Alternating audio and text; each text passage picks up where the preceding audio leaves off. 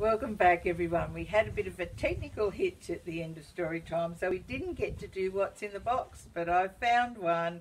It looks like it could have eggs in it, but we'll see. What's in the box? What's in the box? I wonder what it could be. What's in the box? What's in the box? Let's take a look and see. Be careful if it's eggs. Oh, it's paint. Can you see all the different colours? We've got green, yellow, white, brown, black, pink, red and blue. And this is the picture of Hamish and Lucy that Lucy painted.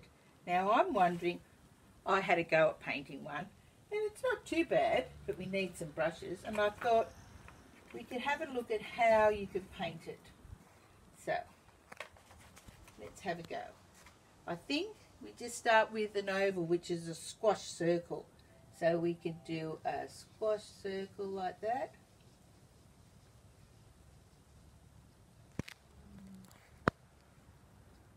A bit tricky when you're doing it this way. And what's on the top? 2 pointy ears. 1, 2. And then a straight line neck down like that. Oh, looks a bit like a giraffe, I think. And then another squash circle body, which is like an oval.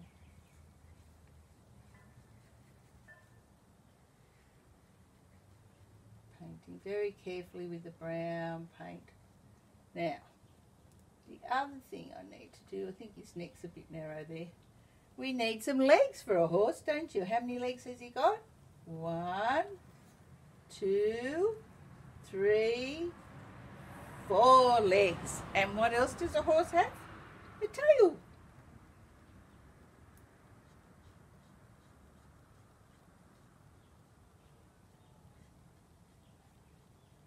Just do a bit of a tail there.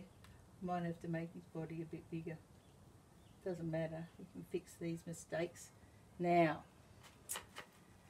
I think I might have to wait till the brown paint's dry before I can put his eyes on. But you could also draw them on. Now, if you've got paint, it's fun to mix and make different colours with paint. So if I put some yellow there. Miss Tracy, can you do that? Is that better? Yep, much Sorry. better. Put some yellow paint there. And then if I put some blue paint in, do you know what colour I'll get?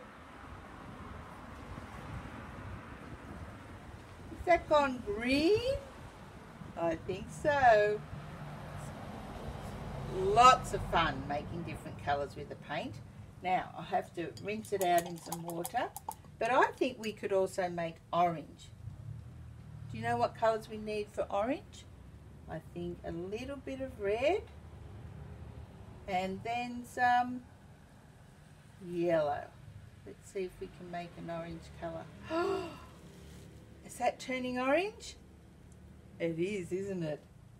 Now, what else could we do? I'll just rinse it in the water again.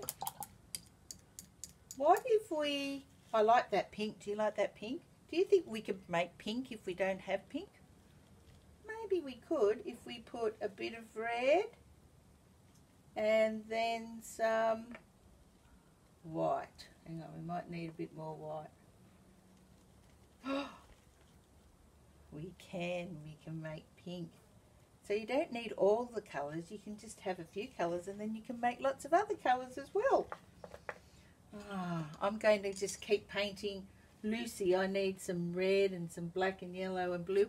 Maybe you could do a painting of an animal that you like and a painting of yourself as well beside the animal. It's lots of fun trying. And it's not always perfect, it doesn't matter. You can make lots of patterns as well if you don't want to do a picture. See what fun you can have painting. I'll see you next time at Storytime next week. Bye everybody.